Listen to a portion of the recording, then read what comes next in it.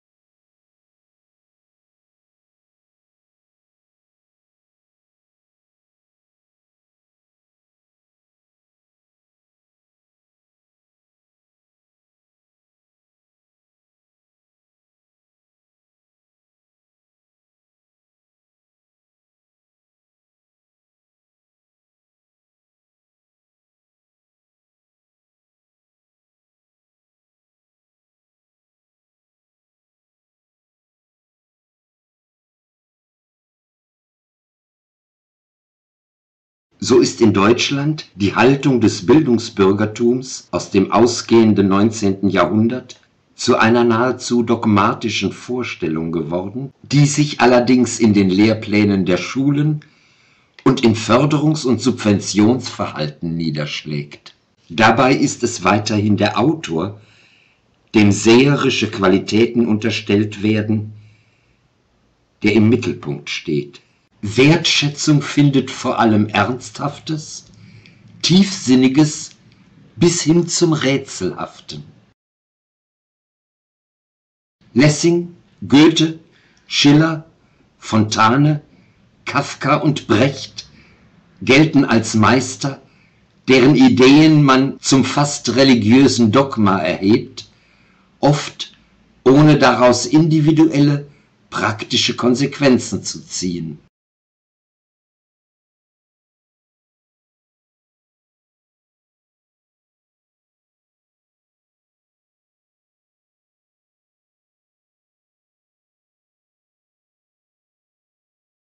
Bei einer solchen Stelle lässt sich gut die Bedeutung des gesprochenen Enjambements beobachten. Ich kenne nichts Ärmers unter der Sonn als euch Götter. Ich kenne nichts Ärmers unter der Sonn als euch Götter. Ich kenne nichts Ärmers unter der Sonn als euch Götter. Ich kenne nichts Ärmers unter der Sonn als euch Götter. Ich kenne nichts Ärmers unter der Sonn als euch Götter. Ich kenne nichts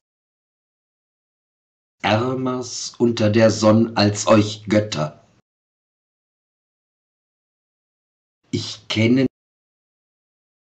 nichts Ärmers unter der Sonn als euch Götter. Ich kenne nichts Ärmers unter der Sonn als euch Götter.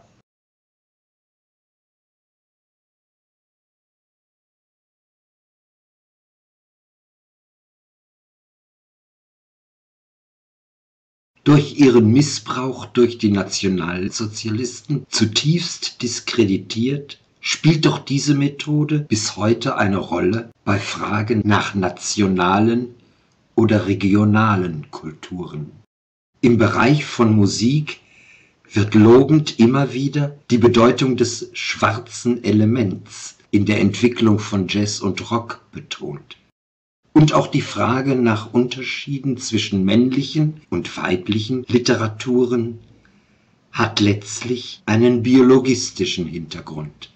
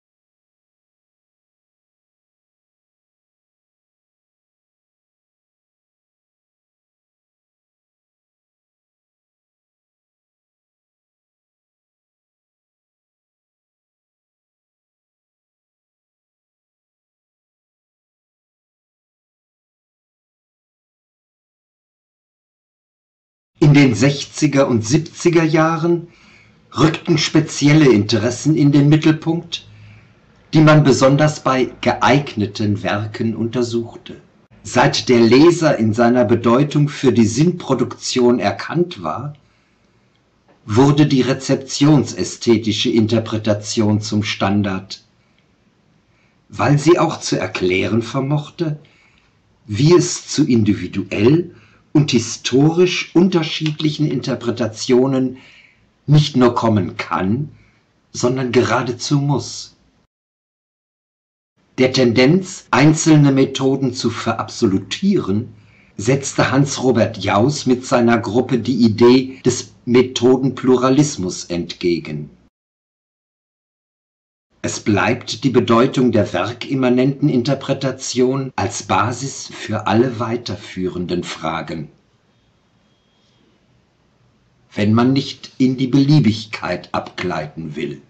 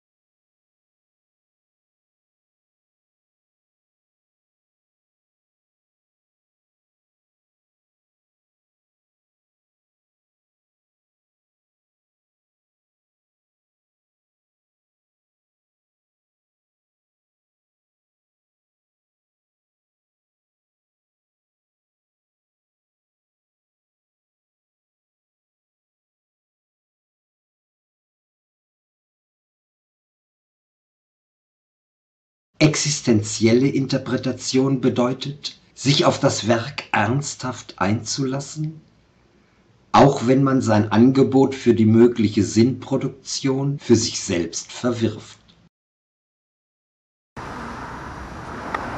Nathan der Weise.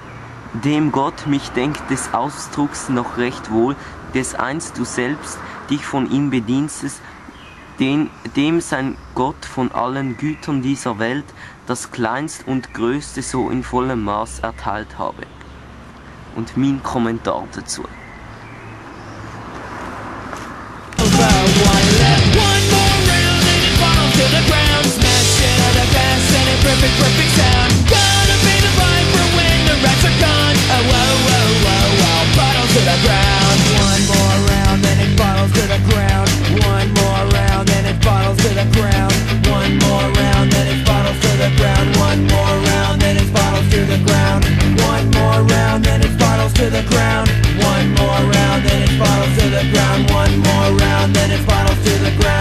One more round, then it bottles to the ground. One